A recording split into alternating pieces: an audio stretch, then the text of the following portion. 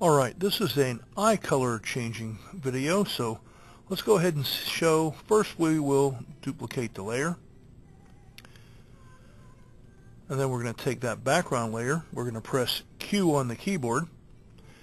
Now we have a mask, and for our brush we're going to go to this brush and we're going to check the brushes out and make sure we have something that has a hardness that's turned up for something like this. Then we will just click out of it. Now I'm going to come inside and I'm going to color the eye.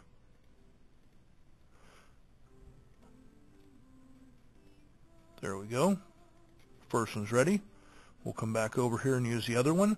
I could have used the pen tool, the polygon lasso tool, or another tool in order to select this, but I experimented, and for these sets of eyes, this works best for my level of skill. Now I'm going to press the Q again, and I will select the inverse. Now I have the eye selected. Under my adjustments, I'll go to color balance, and I can change the color.